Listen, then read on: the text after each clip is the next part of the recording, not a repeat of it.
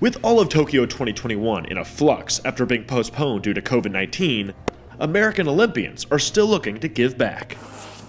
The sport of softball is on the rise, and today in Central Arkansas, so are the skills of local girls, as some of the best players in the world from Team USA were here in town, showing the next generation of softball players helpful tips and a handful of fun.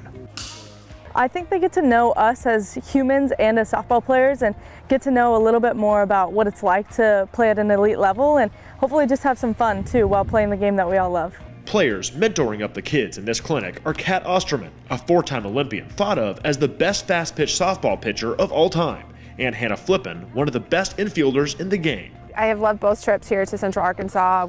It's so cool to get out here and be able to teach the kids and impact them in a way using the platform of softball that we love so much. I know for us to be able to actually be softball role models for athletes is huge, and then being able to interact with them and kind of give them almost a once-in-a-lifetime experience of being able to be with an Olympian is something we take pride in. And I think for them to see that you can work hard at it but still love it and it not be a chore or a job, but for us to be out here and show them how you can work while still having fun is obviously one of the lessons we love to impart on kids. This is not my first time in Arkansas. My dad is actually from Little Rock, Arkansas, so I've been here a handful of times and happy to be back. I think it's huge that there's little kids that are looking up to me and Kat and our teammates and just seeing what's possible, and the ceilings break all over left and right and the possibilities that this sport can take them to. I think it's really exciting and happy to give them an opportunity to learn and love the game a little bit more today. For us, it's giving them the tools that, if you do the right things and work hard enough, that you can obviously dream of being at this level as well.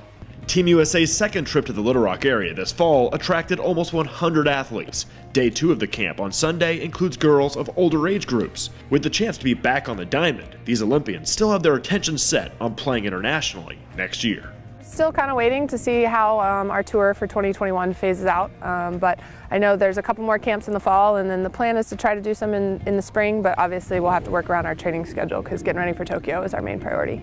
Nick Walters, Fox 16.